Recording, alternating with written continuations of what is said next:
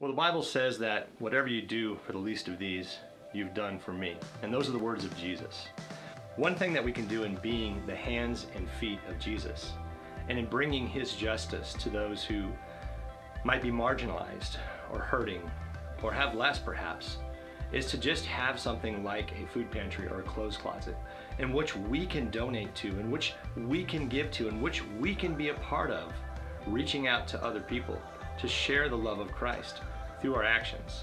Even if it's just a handout of food that might help them get through the week or the month, or whether it's some clothes that might help them with a job interview.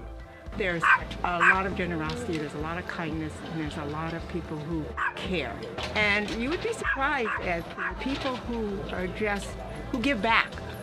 They get in a bind, and then they come back when they get their feet on the ground and say, here, I want to help. I want to give back because you helped me 2 months ago, or you helped me last week. The Bible says, to take care of those who are in need, and I'm just so thankful that our church provides us with the opportunity. There's just so much need around here. I mean, even in this beautiful place, there's people that are homeless, there's people that don't have enough money. People just thank us for a bag of groceries. They just go, thank you. They thank us for clothes. It's just to help. It's just to give back. And if you're interested in being part of these ministries, of being part of the clothes closet or the food pantry, there's several things you can do. One, of course, is to donate.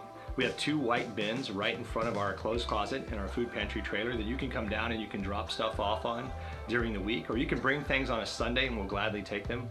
But also you can give not only of your stuff, but you can give of your time. We would love to have people that can join our team, that can be part of our food pantry or our clothes closet, that can meet the people that come, that can greet them, that can welcome them, that can pray with them, that can help us to organize the supplies and the food and the clothes. That would be something that we would greatly appreciate you praying about and considering. And if you'd like to do that, please contact Food Pantry at shorelinechurch.org.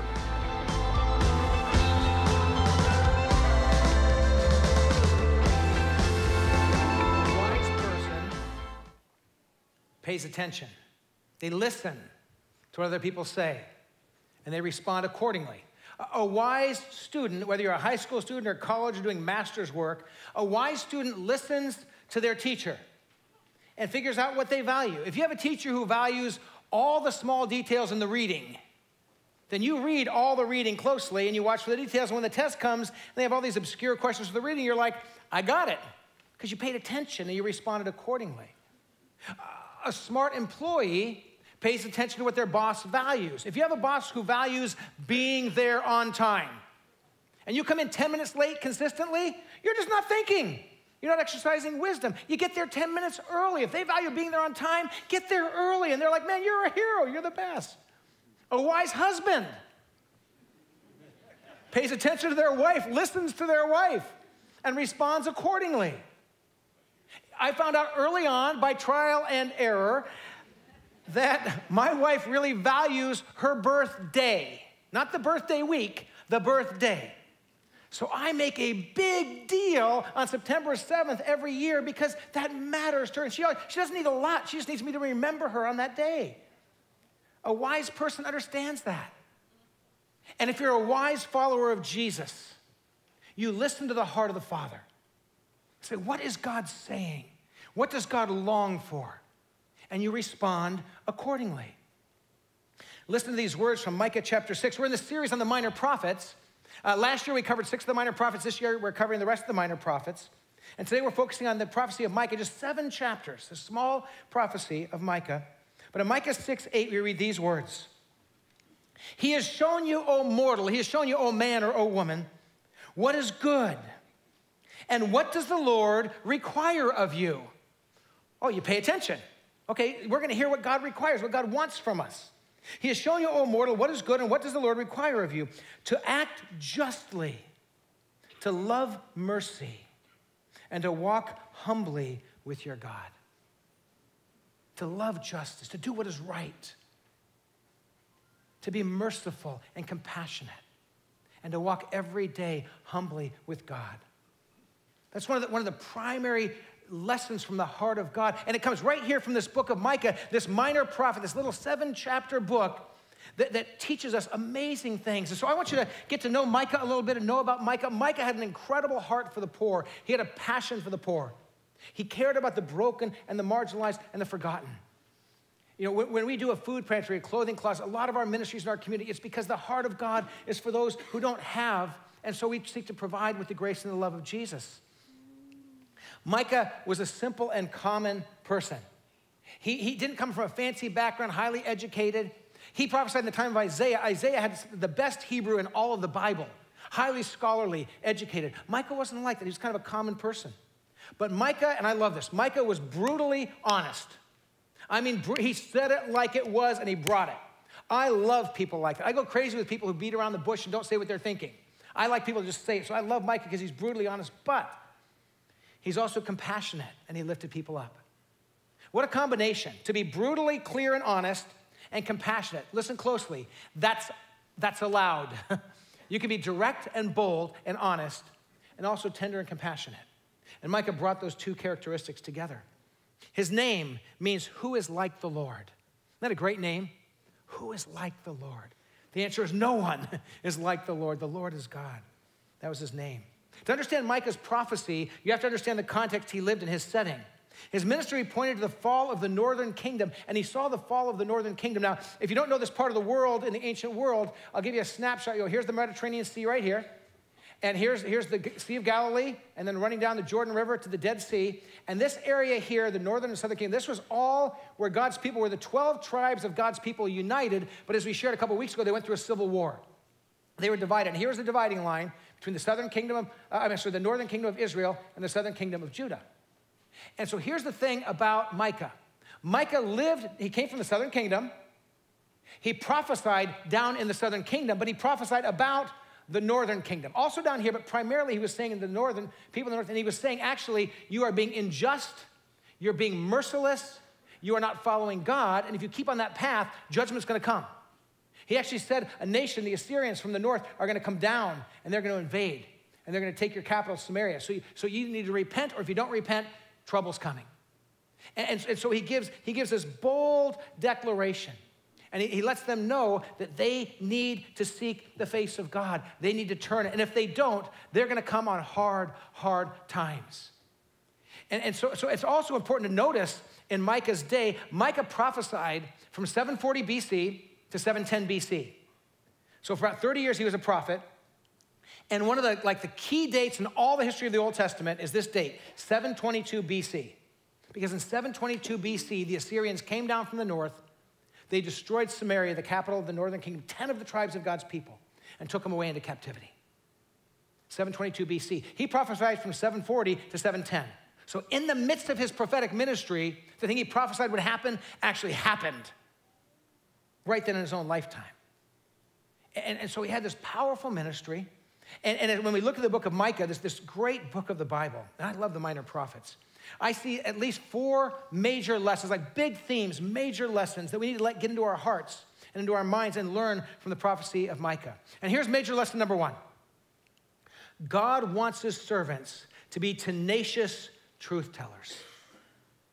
God wants his people to be committed, tenacious, truth-telling people. In a world of lots of lies, in a world of falsehoods, in a world of fake news, in a world where people don't think that they know what the truth is anymore, God says, there is truth, and I want my people to speak the truth, and yet to do it with a graciousness. Listen to these words from Micah 3:5. He's talking about prophets who are prophesying lies, and he says this. This is what the Lord says. As for the prophets who lead my people astray, false prophets, false teachers, they proclaim peace if they are getting something to eat, but prepare to wage war against anyone who refuses to feed them. You get the picture? It says these false prophets will say, got some food, got some money, got a little payola, give it to me, okay. Hey, everything's gonna be great in your life, peace, peace, peace, everything's fine. Got some food, got some payola? No, hey, war, famine, and hard times for you. They would prophesy based on how people would pay them off. Can I give you a warning? Can I give you a warning? Beware of any pastor who always tells you what you want to hear. Beware of any pastor who every single Sunday you leave feeling like, I'm wonderful and everything's perfect in my life. You got to be challenged sometimes. Amen? That was pretty decent for a you got to be challenged invitation, right? Yeah, I mean, if you're the truth, sometimes the truth is tough. And we need to hear the truth. In a time of relativism, God wants us to speak the truth and to speak it with clarity. I grew up in a family that really was a truth-telling family. It wasn't a church family, but a truth-telling family. One of the big lines of my family was this in conversations. Here's one of our big family lines. I couldn't disagree with you more. Heard many times, family members to each other, and I've said it many times to my parents and other people. We try to speak the truth to each other. I remember in my junior high years, we had different guys that would come and live with us. We called them the Lost Boys, but when somebody was in need, my family would invite him in. We had a guy that was living with us in a guest room, a guy named Eric. And he was in high school, and he was always leaving money laying around. Well, I'm a junior high kid. I had no money. I wanted to do something. I went and took some money from his room. Just took it and I stole it. Junior high kid. And when I was a kid, if I got caught, I got in trouble. And I did a lot of things to get in trouble. I just didn't get caught very often. But when I got caught, I got in trouble. In this case, I got caught. My dad calls me into his room. And I knew two things were coming when I went into my dad's bedroom for a discipline time. I knew the hardest, most painful things we'd sit on the edge of the bed, and he would talk to me. That was the hardest part. And then I knew he would paddle me. That was easy compared to the talking to.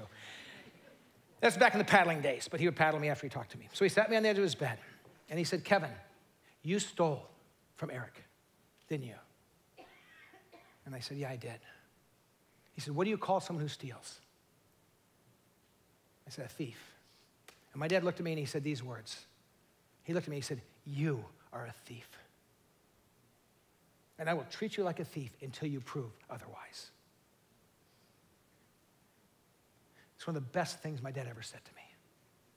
It was true. And I wanted to show him that that's not who I was.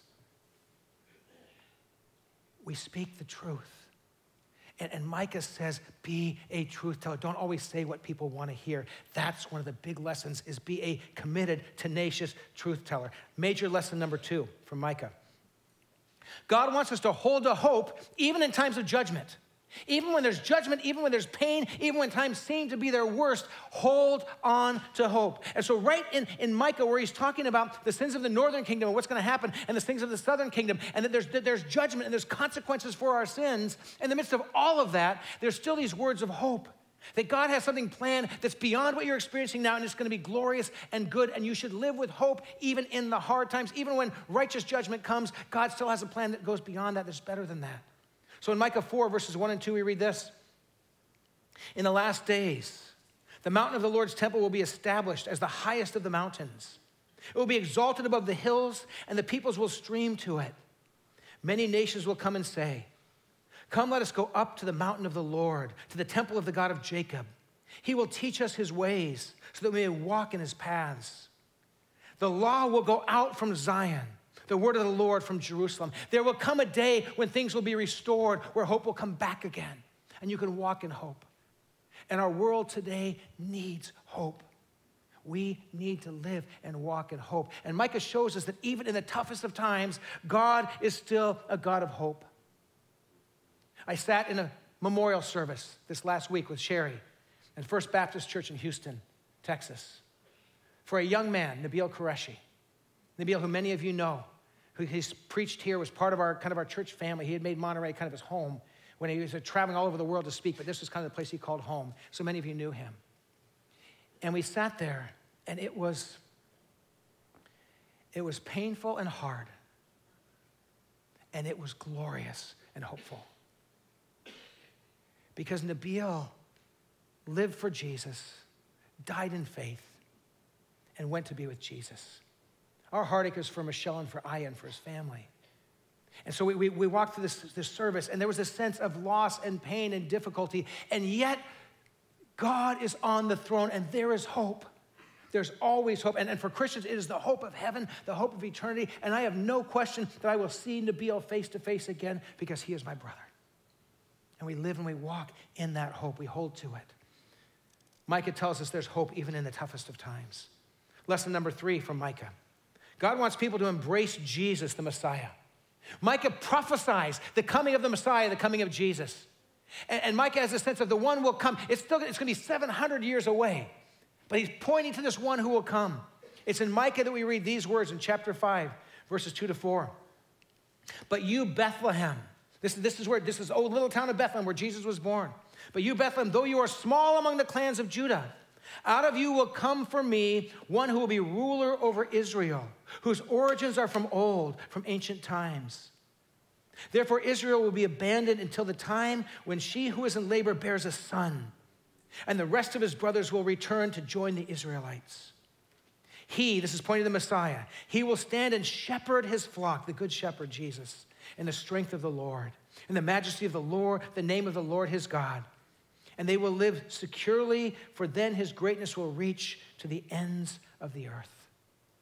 Micah gives this hope of a coming Messiah, that Jesus will come, God from heaven. He will live a life with no sin. He will die on the cross for our sins, in our place, bearing our shame and our punishment. And he will die paying the price. And he will rise again in glory. And Micah points to this coming Messiah born in Bethlehem. There is one named Jesus, and he is the hope of the world. Major lesson number 4 from Micah. God wants real faith and not empty religion. Boy, Micah makes it clear. Not just going through the routine, showing up at church, put a couple bucks in the offering plate, done with it for the week. He wants real faith that changes our lives, not just empty religion. In Micah 6:6-8, we read this. With what shall I come before the Lord and bow down before the exalted God? Shall I come before him with burnt offerings? Implied no. Calves a year old? Implied no. That's not necessary. Offerings are great, but he says that's not what it's all about. Will the Lord be pleased with the thousands of rams and 10,000 rivers of oil? I mean, if I give him all this stuff, will that make God happy? The implication is no, that's not what it's all about. Shall I offer my firstborn for my transgression, the fruit of my body for the sin of my soul? Implied no. And then verse 8, which we read earlier. He has shown you, O mortal, what is good. And what does the Lord require of you?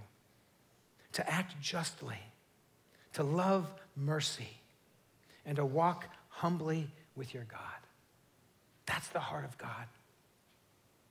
To be just and do what is right and fair. To be merciful because you receive mercy in Jesus. We're told to forgive others as God in Christ has forgiven us. That's tough because God in Christ has forgiven us everything. And to walk humbly with God. The people of the northern kingdom and many people in the southern kingdom in the ancient world, they were pridefully walking. They had made their own places of worship, their own temples. They were worshiping false gods. They were sacrificing their own children to pagan gods. They were not caring for the poor. And God says, walk humbly with me, follow my ways. And as I think about it, okay, so if Micah said, hey, let's talk. You know, if you could sit down face to face with this prophet, and if Micah was to distill down just to a couple of simple lessons, you know, what would Micah say? What would Micah communicate to you and to me in just a simple conversation?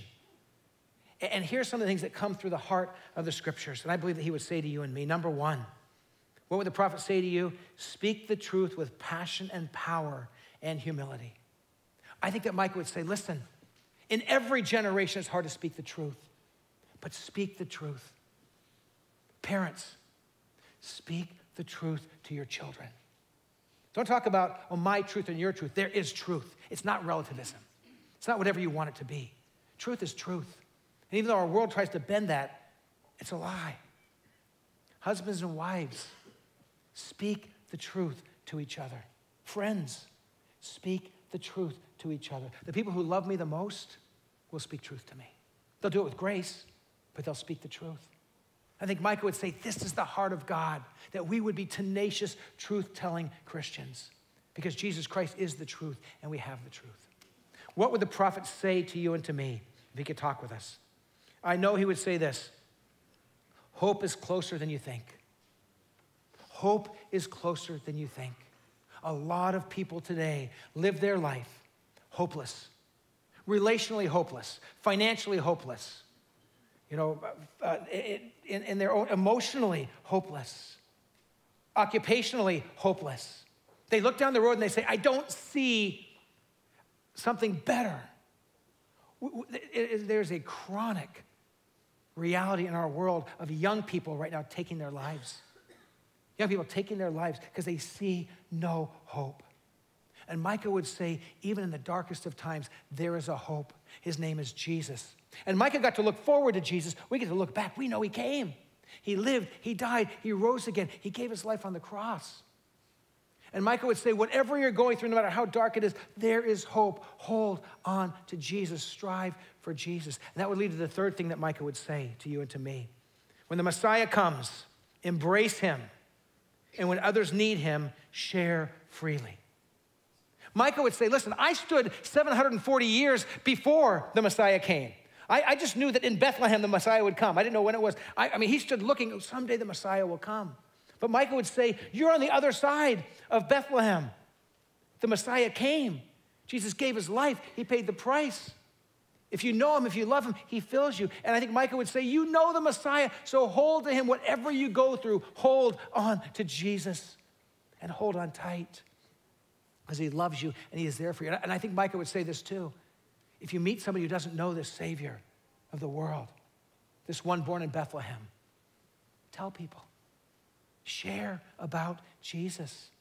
That's why we go to all the trouble we do every year to put on this Organic Outreach Conference, to equip you and people from around the world who come in to naturally share the story of Jesus. Micah would say, make that part of your lifestyle. And then a fourth thing that Micah would say, he would say this, don't be content with religious routines, but live a radical life of faith. I think Micah would say, listen, an hour a week is not enough. It's not that you, I mean, offerings are fine, and that's a good thing to do, but your life is not just about, I showed up at church for an hour, I put something in the offering plate, I shook a few hands, and I went home. Micah would say, our faith is about all day, every day. If you're a follower of Jesus, if you know his heavenly Father, then you know this call to do justice, live a life where you do what is right, to love mercy, to show compassion and mercy in every situation you walk into, and then to walk humbly with God, to make sure that when each day that you know where you're going, and the lights are on, you can go there. There you go. Thank you. I was going to say it because I wasn't going to act like nobody noticed, right? But to say, I know where I'm going, and I know where God's called me, and I'm going to walk humbly with God, which means humbly walking with God is saying, I'm going to go where God calls me to go. I'm going to do what God calls me to do, because that's how we live our lives as followers of Jesus. And we shine his light by doing what's right and just and good and beautiful, by showing mercy, by walking with God. Well, Shoreline as a congregation, that's the journey we're on. We're seeking to walk with God and live for God and to seek his face. And a couple of years ago, as a congregation, and I was so proud of our church, I continue to be so proud of Shoreline Church, we looked and we actually said as a congregation, and our leadership team said, listen, we believe that this church can do more for the glory of God. We can show more justice, we can show more mercy, we can walk more closely with God. And so we came and we challenged Shoreline Church to pray more, to serve more, to give more, and to pour yourselves out, to go beyond us, to make a difference right here to the ends of the earth. And we started this journey called, and just stepping out in faith. And we invited everyone here. Will you pray more? Will you serve more? Will you give more? And there's things we've been doing the last 2 years because of that, because of your prayers, because of your service, because of your giving. And I want to just share with you some of the things that have happened here because you took a challenge and stretched yourself.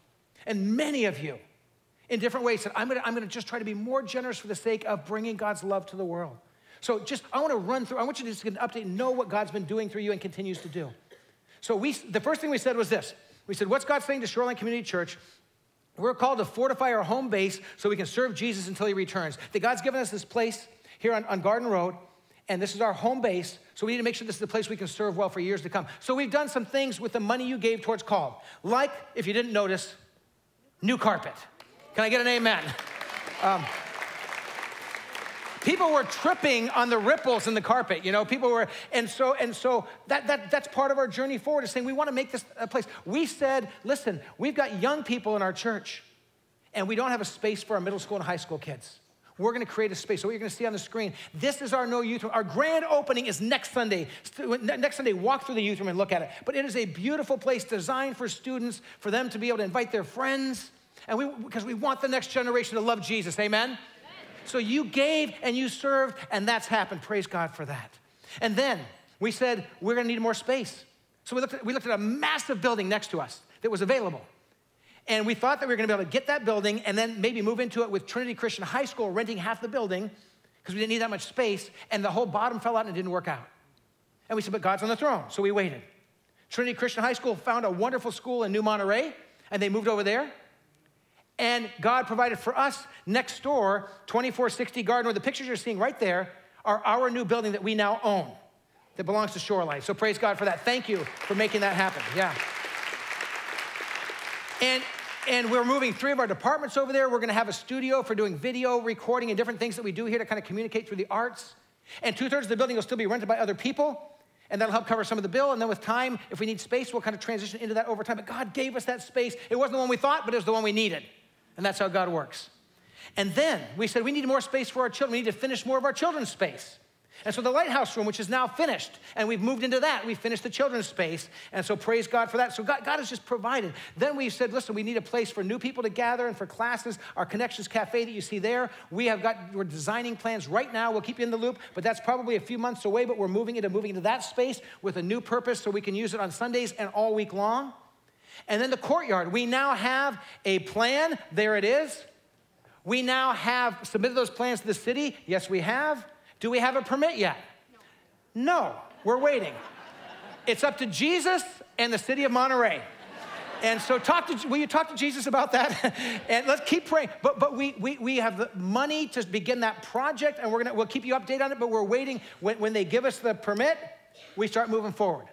And so when you see dirt moving, it means, because we're not doing anything without a permit. We tried that once, it didn't go well for us. And so we're not gonna do that again, all right? But we're moving forward, so praise God for that.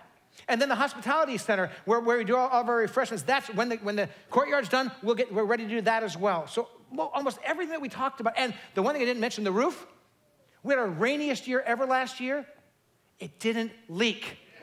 Praise God. So we're not spending, we'll spend money when it starts to leak, but until then, we're gonna keep praying and trust we have rain, but no leaky roof. And then we as a church, we said, what's God saying to Shoreline Community Church? You're called to reach beyond yourselves. So we said, what about our community? We need to reach out more here. We started Love Our Central Coast. And the last 2 years, as part of Called, we've done Love Our Central Coast. And we just did a recent one, over 900 volunteers from 6 different churches on 46 projects. And next year, it will be more. Because God said to us 2 years ago, I believe God said to us, you can do more for my glory. You can do more justice, show more mercy, and walk more with me. And as we've done that, God has provided, and we're growing in our faith and growing in our impact for the glory of Jesus. And then God said to us, to Shoreline Church, you're called to share Jesus to the ends of the earth. So we started a new ministry in Guatemala. We're working with a hospital, Christian schools, and churches, and we're partnering in Guatemala. And we've got roots in there, and that is growing. And in the coming years, some of you will be going on trips to Guatemala, sharing in that ministry. So we have a new ministry in Guatemala because of your generosity, because of your prayers, because of your serving. And then we said, we're gonna start Organic Outreach International. We're gonna start a ministry training local churches to share Jesus naturally. And we committed to that, having no idea what would happen. Right now, and I'm not exaggerating, right now through our training and our resources, which are online for free because of your generosity, 3 years of training materials for any church in the world. It's all now online in English and all in Spanish. And we're doing 6 trainings in India in January. We've done 2 trainings in the Ukraine. We've done training in New Zealand and Australia. God has taken us all over the world. And right now we're impacting, through the leaders we're training, over 23,000 churches around the world who are being taught, you don't just go in and take care of yourselves. You go out with the love of Jesus. You do justice, show mercy, and you walk with God, and you share Jesus. You are part of that. Praise God. That's your church, yeah. And then on our journey, we also looked and said, right around us here, what can we do to expand? So we looked at Pacific Grove. And we said, can we start a campus in Pacific Grove? And that was part of our journey of Call. And Pastor Nate and I stood here together earlier and shared some of the story of Pacific Grove and what's happening there. So I want you to watch the video of 8:30 service. And Pastor Nate and I sharing with the congregation. So go ahead and watch the screens. A month ago, God was doing a stirring in my heart and in my soul as I pray all the time for our Pacific Grove campus and for Shoreline at large. In a matter of 8 days, 5 of my 10 core team leaders, these are leaders that are mostly volunteer, leading ministries who love Shoreline Church, specifically PG and that community to reach it, came to me and shared some hard news. Within 8 days, I got an email, I got a phone call, and I got an email saying, because of life stuff, because someone lost a job, and they need to find another job, and they're feeling called out of the area, because they need to get another job. Another couple said, we need to get another job, and it's pulling them away and not available for the weekend. And because of family stuff with kiddos, and it's just a lot of driving, and they feel like they want to be more in tune and plugged in with the Monterey campus and the thriving youth culture here, they're going to have to step down from ministry. Big deal. Those are my friends. Those 5 have been with us from the very beginning. And so I started praying, and I said, Kevin, help me on this. You're my brother. You're the lead pastor. What do you think about this? What are you feeling? Because I was feeling it deeply. And I didn't know exactly what that meant. So at the same time, I'm, as the lead pastor, looking at Called, and knowing we have 2 more months of Called, and people are still giving towards it for the next 2 months, and then knowing that at the end of those 2 years, our financial reality will change because there were special commitments made. My wife and I made a commitment to Called that we can't sustain that level of giving. We're going to give more than we gave before. We can't give at that level indefinitely. So some of that giving is going to go away, and we're looking at Love Our Central Coast and Guatemala and Pacific Grove and Organic Outreach International, saying, can we sustain all of these ministries at the same level we have been? And so I said to Nate, man, one of the questions we're asking is, which of our ministries are thriving and growing, and which of them are doing good, but maybe not totally thriving, and maybe at a type where we say, maybe it's time to transition that ministry and end that ministry. And then Nate was dealing with the issue of that we had set markers or kind of benchmarks for each of our ministries. And in Pacific Grove, we had 4 big markers that we said, here's the things we want to see happen after 2 years to know that it's thriving and we can continue forward. And so just share what we had kind of talked about years ago. Yeah, 4 markers. And these are really kind of benchmarks that we said, I mean, how do we know if the campus is thriving? How do we know if we're going the right direction? That's important, right? And so I just want to be very honest with you and let you know that marker number 1, before we even launched, was to find a permanent facility. Because in Pacific Grove, the last small town of America, right, you need to plant deep roots. And having a permanent facility allows you to plant deep roots. We haven't found a permanent facility yet. Not because we haven't been praying. I believe you and me, we've been praying. There are challenges with being a church in a box in a way, being mobile. And not because we're saying we're not going to throw money at it. We are. We need the right space, and the right space hasn't come up. Okay, let's be honest about that. Marker number 2 is that we would have 2 services at some point, because a healthy church culture is one that where volunteers can come and they can receive and they can grow, but they can also serve. So a 10-1, serve 1. We're not there yet. We're just, largely due to the facility, it holds 500 people. And when it's cold there, it's really cold. And those chairs are made for 3rd grade butts. You know, like it's difficult, but we're not there yet. We're not, and that breaks my heart because when people are serving, they don't get to go to church in PG, and that's a big deal. Marker number 3 is that the finances. We got to be honest with where we're at with our finances. And we want to be financially self-sufficient as a campus, so that Monterey campus doesn't have to float us. We're not there yet. We're not even halfway there yet. We got to be honest. And the 4th one that I felt like we could really hang our hat on is thriving volunteer teams, especially the core team. That was true. We are in the trenches. We are serving with all our heart. And then 4 weeks ago, 3.5 weeks ago, I found out that half my team is going for very good reasons. Not because they're indifferent about the vision or the leader or the philosophy of ministry. No. They actually all came to me and said, we don't want to go, but we feel like we need to because of X, Y, and Z. And so that was the reality. Yeah. And so what churches are famous for doing is churches are famous for doing something and then keep doing it forever because you just do, even if it's not moving the direction you want to go. So here's the reality. Pacific Grove, we've seen 23 people put their faith in Jesus for the first time through Pacific Grove. Yeah. And 13 people will be baptized. So God has done a great work there, done a mighty work, and lives have been touched. But we're looking forward and saying, okay, we scattered the seed in different places in Guatemala, around the world with Organic Outreach International, in Pacific Grove. We scattered seed, and we said, which ones are really thriving and growing? And of all the different things that we launched with Called, the one that has been probably the toughest soil, and it's not for a lack of farming and trying and watering and working hard, but we're just saying it's not bearing the fruit that we were looking for. And so we sat down and we talked and prayed with the management team. We invited the leadership team in, and we talked and prayed and said, okay, is this God's timing that we would say we launched Pacific Grove, it had a great ministry for 2 years, and we closed down the campus of Pacific Grove. Now, all of the resources that we'd say, all the people would come to Monterey, and all of the resources, the sound equipment would be used, the trailers would be used for different ministries. The staff comes back to Monterey, and we don't lose any of them. And we say, okay, instead of doing our outreach in 2 locations, We just bring it back into one for a season. We prayed about it, talked about it, and that's where we came down. Yeah. And I actually said to Nate, I said, Nate, with the idea of coming on the Monterey campus and helping us start new communities, and we're going to continue to minister. We've got, I think, 12 growth groups in Pacific Grove. Those are going to continue. People in Pacific Grove are still part of Shoreline. It'll just be, the only difference is we won't have a Sunday service in Pacific Grove. It'll be here together. And we worked through this, prayed through it, and that's the conclusion we came to. And we want to let you know that as a team, because when we launch new things and we invest in things, we're like, we're excited, we want to do this. And here's what hit me just, I think, 2 mornings ago. I was on my knees praying, and I said, Lord, you know, as we're going to share with the congregation, I said, did we do the right thing? And this is what God put on my heart. We started the campus in Pacific Grove at just the right time, and it honored God. And we're going to close it at just the right time, and that honors God too. Because things have a life cycle, they have a season. And our ministry there continues. And actually I asked Nate, we're looking at Nate being part of starting multiple new communities and different ministries here and all around our communities. And Nate said to me the other day, he said, I wonder if we could reach more people for Jesus and minister to more people by this new model than where we're at. And I said, well, if this is what God's leading us to do, I think that's what God's going to do. Yeah. So here's what I want to do. At Pacific Grove, right now, Pastor Nate's going to stand up. It's like magic. He's there with you. Next service, he's going to be there. So have a fun time talking with Pastor Nate. And Nate, would you just pray and close this part of our service? God, I praise you that just through the story and the message and the lessons we can learn from Micah are relevant for us today. That we are called to be truth bearers and truth sharers. And that's what we want to do. And we want to be honest about what you're doing in our lives. And there are seasons of ministry. And even though Shoreline PG is coming to an end, God, I have great hope for what you're going to continue to do. This is hard. I've poured my life into this. Yes. But God, I believe that you're not closing down the church in PG. We're not abandoning Pacific Grove. We're actually motivated by the new vision that you're giving to us to continue to be a part of reaching. There is so much more that needs to be done. God, I thank you that you are empowering us and giving us inspiration to go even further and deeper. So help us in that.